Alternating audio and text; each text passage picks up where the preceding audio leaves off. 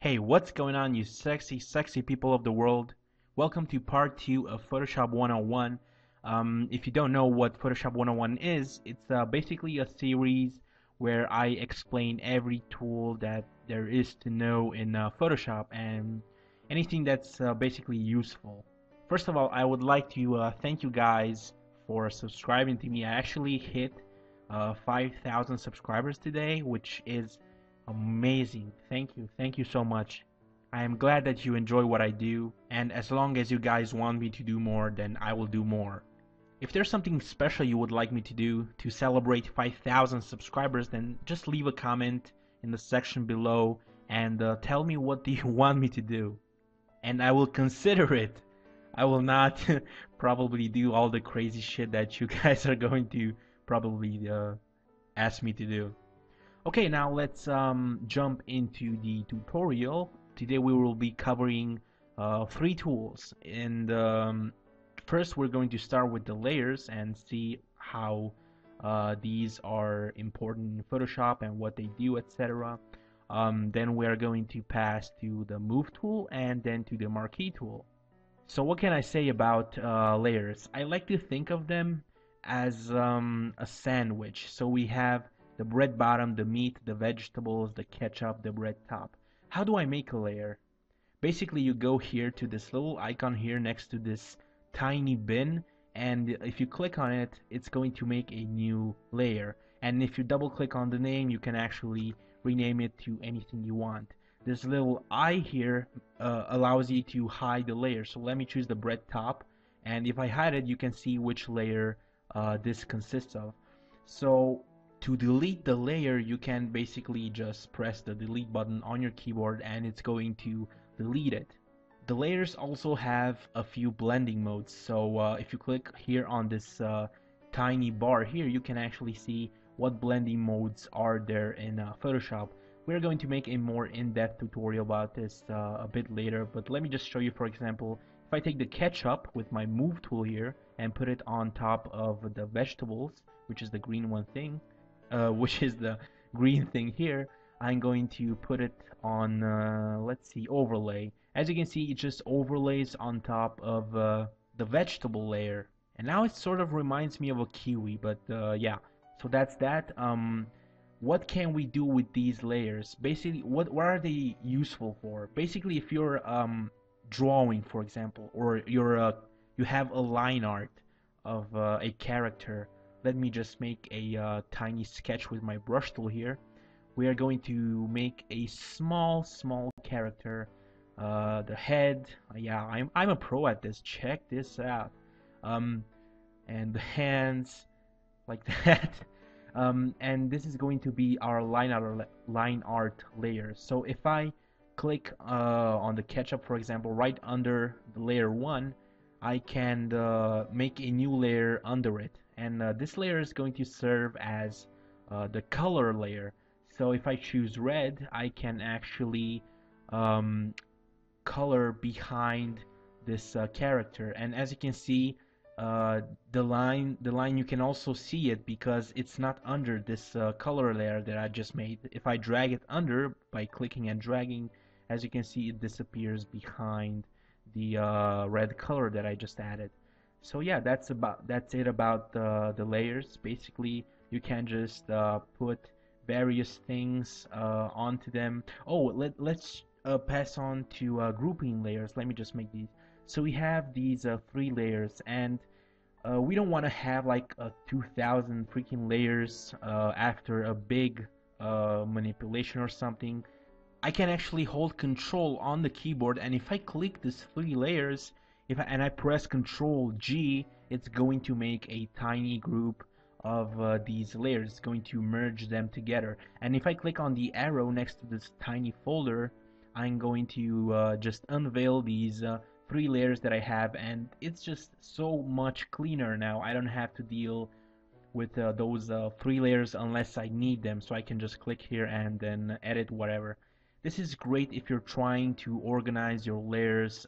Maybe you can make a group with adjustments, a group with the C4Ds that you add to your manipulation, a group with the nature elements, or depending on what you're working on. So layers are just amazing. In Photoshop CS6, you actually also have these tiny icons here, and you can actually filter the objects that you want to see. Like you can filter the rasterized layers, you can filter the adjustment layers, the text, and you can just surf faster to search for these specific layers. But I just don't ever use it because I always know where my layers are. Oh, and opacity. I can't believe I forgot to tell you guys about the opacity. If I click this red layer here, I can actually change the opacity here. As you can see, there's a left and right arrow that appears next to the tiny hand icon. And if I click and drag, I can actually change the opacity of this layer. Oh, and another thing, these layers are actually mergeable. You can actually merge these layers. So if I click on these three layers while holding control, I selected them, right? So now I right click and select merge layers, and now all the things that were on the layers are on one single layer. So I can just hide and hide, and as you can see, both of them disappear. And you can change opacity and so on. And this is a fantastic feature. Another thing you can do here are these tiny icons here. What are these? With these you can lock this layer. You cannot do anything to these layers. As you can see, I just got a message telling me that I cannot use the move tool because the layer is locked. Let's just unlock it. And this is going to, the lock position, this is going to do exactly what it says. It's going to lock the position of the layer. I cannot drag it left or right, up and down anymore. This brush here is going to lock the image pixels, so you can actually move this, but you cannot draw on it. As you can see, it gives me an error yet again. And one of the most fantastic features is this one, lock transparent pixels. This is amazing for people that draw. Basically, I just click it, and now I can change the color of this layer and anything that's in it to whatever I like. So if you're coloring and you have the line art, and under it you have a color layer, you can actually swap colors really easily. Right now I have the transparent pixels locked. I'm going to grab my a color, doesn't matter what, and I can just color over it, as you can see, and both layers switch to this color. And the fantastic thing is it doesn't go out of bounds. So if I let me choose another color, and this layer is not locked, right? So as you can see, I can make it bigger. But as soon as I lock the layers and I go to another color, I can only color the layer that I have selected, only the thing that's solid, and I can't go out. I can't draw here, as you can see, outside.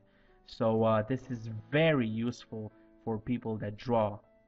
And I think we covered the layers for now. There are various types of layers. There are adjustments layers, like you can click here and select curves, and this is going to make a curves layer. And if you actually double click it, you can change the various adjustments. But we're gonna go to that tool and gonna go more in depth later. So I'm just going to delete that and swap to our move tool here. So the move tool is pretty straightforward.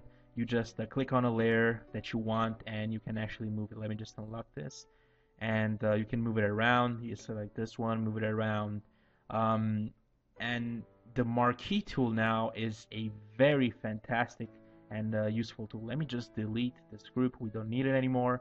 We're going to make a new layer, and we're going to grab our rectangular Marquee tool. I'm going to select an area, right? And I'm going to grab my bucket tool, and I can fill this area with any color that I select here. Click, and there you have it. And to deselect, you can just go to select, deselect, or press Ctrl D on the keyboard. And now you're going to have a rectangle in a new layer, which is fantastic. I really like this elliptical Marquee tool, and it's very fun to use. Let me just make a new layer. This is great for interface designers. So let me just select an area and make a shape. So we got this egg shape here. I'm going to fill it with my paint bucket tool, and I'm going to deselect it. And right now I can select this area again like this, and basically here we're going to add a shadow. So we select our brush tool. Let's choose the hardness to 0, and let's make it a bit more big. And if I go to black right now, with this area selected and just brush next to it, as you can see, it only brushes within the circle, within this oval that I made, not circle. And if I deselect right now, as you can see, it made this illusion that that this egg is actually carved in right here, that there's actually two pieces of this egg, but it's just an illusion that I added by selecting an area with the elliptical marquee tool and just going with a soft black brush and just brushing. And this is, as I said, amazing for interface designers. I mean, look at that. It looks fantastic. It looks like a dragon scale. This is great for adding shadows and stuff. There are so many more things that I can cover, but let's just pass on to a few options that you have when you select an area and then you right click. You can explore some of these yourself. I'm not going to show all of them. I'm just going to show you the important ones, which is for example the layer via cut. Like right now I have the egg selected, right? The egg layer. If I choose layer via cut, it's going to actually make a new layer with the area that I selected from the egg. And another one is the stroke. I can actually make a new layer.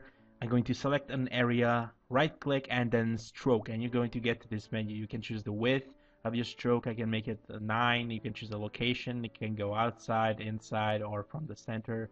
The mode, and then the opacity, etc., the color. And if you click OK, it's going to make an outline of the shape, and you can actually move it around and so on.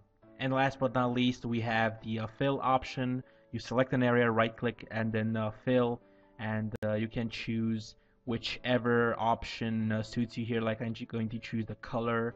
I'm going to select red, OK, mode normal, OK, and it's going to fill this area with red like we selected. So I think we basically covered the most important things in these selections. There are these two left, single row marquee tool and single column marquee tool. And man, I'm telling you, you're never going to use these because you already have the rectangular marquee tool, and it works better than these two together, and they're basically useless, honestly. I don't know, maybe someone will find a use for them, but to me, I never use them for what I do, and I don't think I ever will because I have these two here.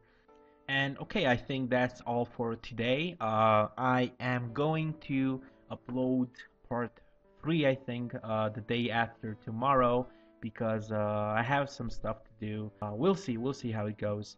I hope you enjoyed this tutorial. Wait for part 3, and I will see you guys later. Make sure to like this video, subscribe, and do your stuff.